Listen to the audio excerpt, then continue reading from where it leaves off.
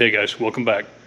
This is going to be part 3 of our F250 GT45 turbo build. Today we're going to be tapping the oil pan, running a drain line, and running the feed line.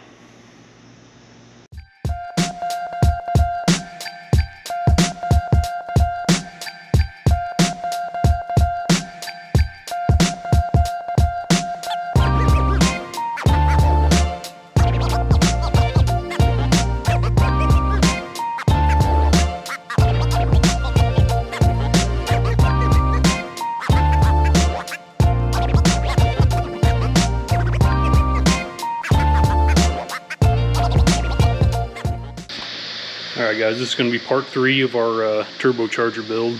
Today we're going to work on some oil lines. I think first we're going to work on the drain. Went ahead and took the unit back out of the truck so it was easier to get the fittings on the bottom side there. I lost my gasket, so I'm kind of hoping this high temp silicone will do a good job for me. Hoping this drain hose is going to get me all the way down to the oil pan, but I'm starting to have my doubts. It looks a little short. Let's see how it goes.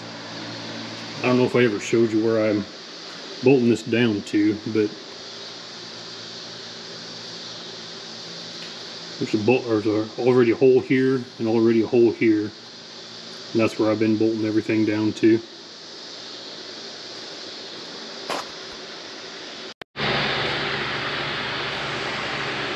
Alright, so we're bolted back in again now. You can kind of see my line run to the bottom of the engine there.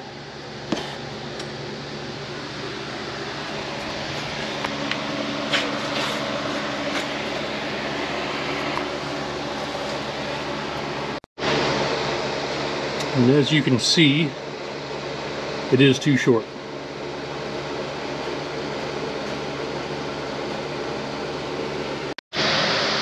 Until I can get a new drain line, maybe I'll go ahead and try to tap the oil pan. When I used to do this back on old push rod V8s, like 302s, 351s, I'd always go through the side of the oil pan. I couldn't get a good shot of it here, but if you look under your truck, if you're doing it on this kind of truck, the K-member is just, it's not accessible. This is the piece I always used on the old small blocks. It's a 3/8 NPT to a -10 AN. So I started looking at the 4.6 liter.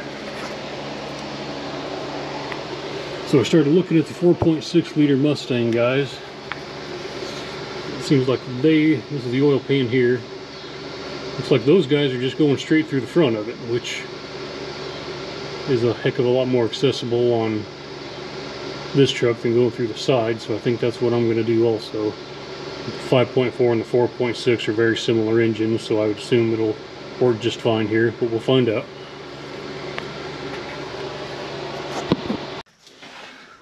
Alright, so here's the hole I got made. The idea here is you don't want to just drill a hole through it. You want to be able to push the metal back into the oil pan, so you've got enough meat there to put your threads into to hold your pipe fitting. I don't know if you can see it or not, but you just want to essentially make a mini tunnel there, because if you just cut a hole straight through it, you won't have anything to put your threads into. This is a 9/16 hole, and we're going to tap it for 3/8 NPT fitting. So here's the tap we're going to use. See there, it's maybe you can see it, 3/8 NPT. When you do this, make sure you pack the flutes of this with grease, so that way when you're tapping it, the metal shards, flakes, whatever you want to call them, they stick to the tap and not fall down into your oil pan. And I usually clean it off a couple times during the process, just so I know it's fresh grease and it's collecting all the material. So here's what I was telling you about the grease catching the metal shards. It does a pretty good job at it. Although I would say it's probably not a bad idea once you get your drain hose hooked up to it, just dump a quart of oil down it and change your oil right after this, just for good measure. But I'll show you what it looks like when I'm done here.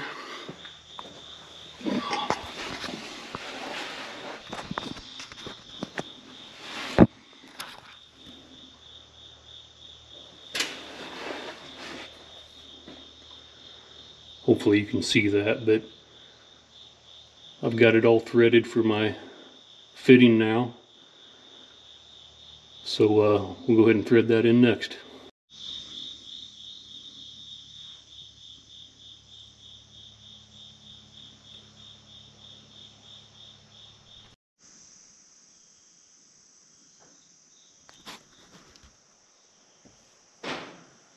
And that's what it looks like installed.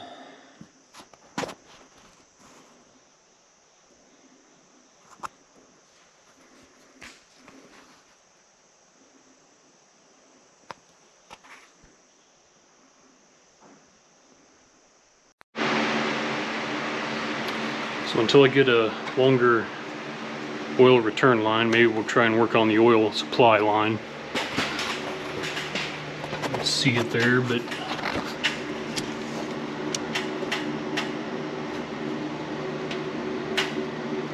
that wire you see hanging down right underneath the pipe there, there it is. That's our sending unit. So we're gonna have to pull that out.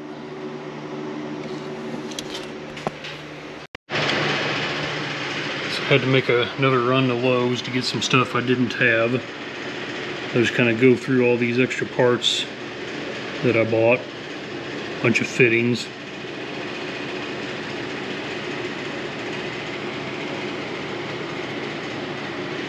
And I probably won't be able to show you how this looks when I get it installed, so I'll just show you now. This end over here is what connects to our turbocharger for the oil feed. And the kit I bought came with this feed line, it came with this block and these two fittings. So I'm just going to cap one of them off.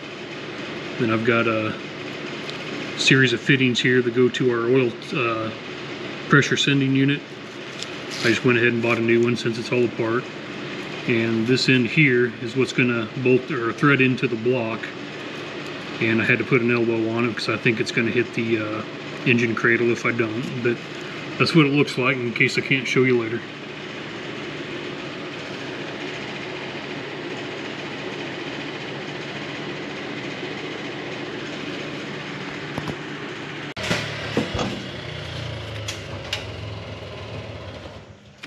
It might be hard to see here, but this connection here is where we're going to reinstall our oil pressure.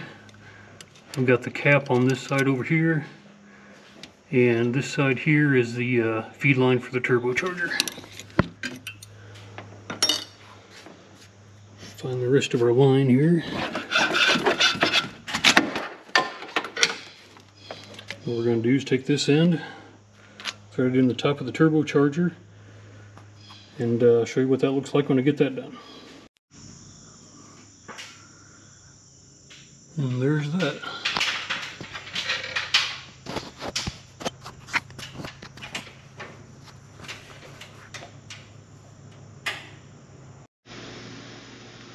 Alright, so it turns out I did have some 5/8 hose laying around that'll work on this dash 10 fitting.